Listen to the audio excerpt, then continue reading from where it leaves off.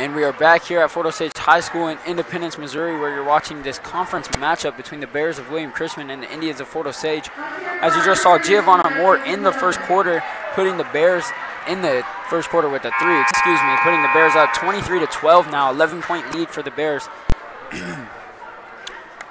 And yeah, the keys for the game were to stop the drive for Coach Thompson, and I mean, she has stopped the drive, but just already four three-pointers for the Bears have really, I mean, I wouldn't say killed because it's the first quarter, but, you know, hurt the Indians so far.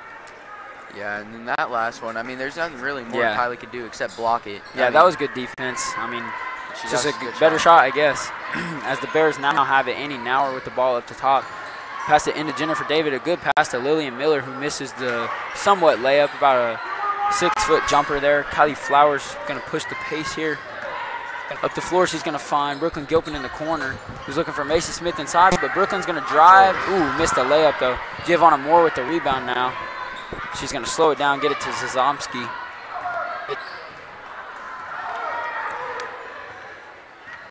Caitlin Ward playing some girl-to-girl defense here. To get the lane. Ooh, Zazovski with 2 points there.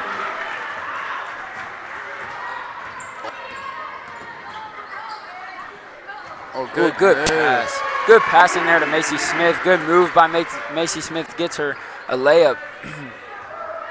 Macy's averaging 8 points on the year, and she's averaging all 8 of those points, and she has yet to shoot a three-pointer, according to our stats. Yeah. And that's going to be a legal screen on Giovanna Moore. So she's going to pick up her first foul of the game. As Sophia Cornett is going to check into the game for Kyra McIntosh. Or no, for Kaylin Ward, excuse me. And I said that wrong. It would yet to make a 3. She could have attempted some 3. She's yet to make a 3 on the year.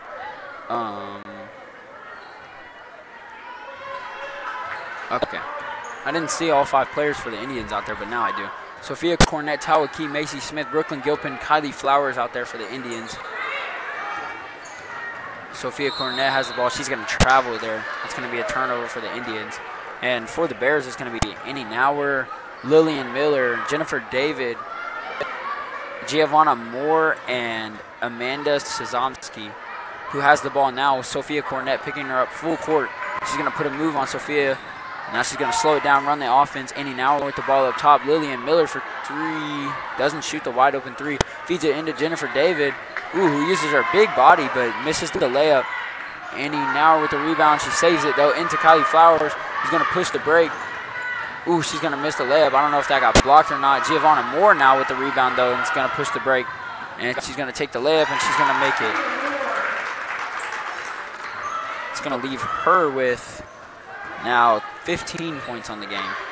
Now, Chrisman hasn't made very many subs in this game. If we can keep defensively, if we can get some stops, get some fast breaks, we can wear out their post players down there, because none of them can keep up with Kylie. You just keep pushing the pace, you can wear them out. They want to be able to do as much work on the inside as they've been able to. As Kaylin Ward now checks in for Sophia Cornett. No, excuse me, Macy Smith. And just a bad pass right there by Kylie Flowers. That's going to turn the ball over. It's going to give it right back to the Bears. Just under 6 minutes to go in the second quarter here. 27-14 Bears.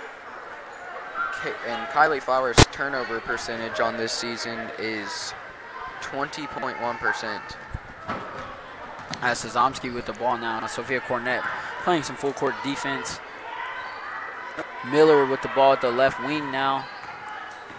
She's going to dribble a few times. Sazomski on the right wing, pushing it back to the top of the key. Lillian Miller gets the ball. She's going to feed it to Jennifer David, who's going to use her big body and miss the layup again. Annie Nauer with the rebound, putback miss. And David with the rebound, putback fouled. That is going to be a foul on Caitlin Ward. That's going to be, I believe, her second foul of the game. That is her second.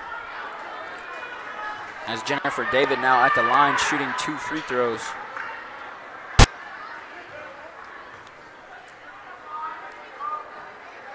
Now she's going to miss the first one off the front of the rim. Macy Smith is going to check into the game for Caitlin Ward.